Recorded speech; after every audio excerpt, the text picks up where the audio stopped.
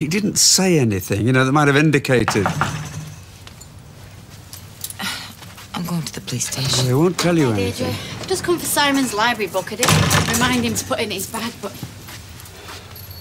What's going on? Peter's been arrested. He's confessed to killing Frank Foster. Please, no. Did you know he'd done it? Why does everybody know? I'll let you know if they tell me anything. Yeah, Carla's going to the police station. They won't let you see him if that's what you think. And have you got any better ideas? What am I going to tell Simon? Nothing yet. Just wait till we know more. So, have you heard anything then? Well, all the police would tell Carla was that he'd handed himself in and confessed.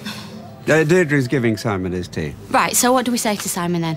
How do we explain to him that his dad's a murderer? Oh, well, we can't be sure of that. I mean, Peter might be claiming self-defence, anything. Yeah, well, even so, Ken, he's still looking at 10, 20 years inside. And a month, even a week, is a long time to a kid at that age. I know. Yeah, but what does Peter care, eh? He's so besotted with that woman.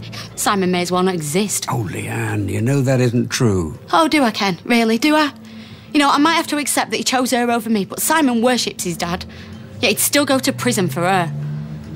Go. Right, cheese and onion. Am I that predictable? When you've been doing this as long as I have, everybody seems predictable. In that case, I'll treat myself to some pork scratchings. Oh, serves me right. I think I've got some in the back. You are so out of order.